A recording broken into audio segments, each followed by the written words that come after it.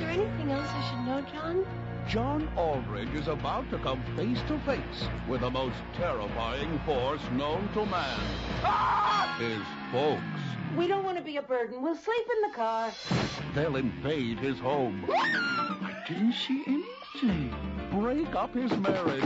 You're much nicer than John's first wife. Didn't I tell you? You were married before and you didn't tell me? I told somebody. And take over his life. He's always loved this car. I've got a good idea. Stop the car! It's only fitting that he die, you know. They're his best friends. I missed you.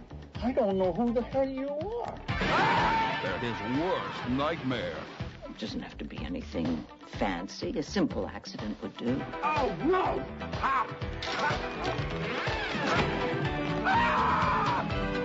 Would it kill you? To be nice to your parents? Real wonderful role model for us, Mom. They're towing your car. What am I supposed to drive? What'd you do to my foot? I saved your foot. You only had to lose one toe. You have to work this thing out with your parents before there's nothing left. Oh, how long is he just gonna lay there? I have to do everything for you, just like when we were kids.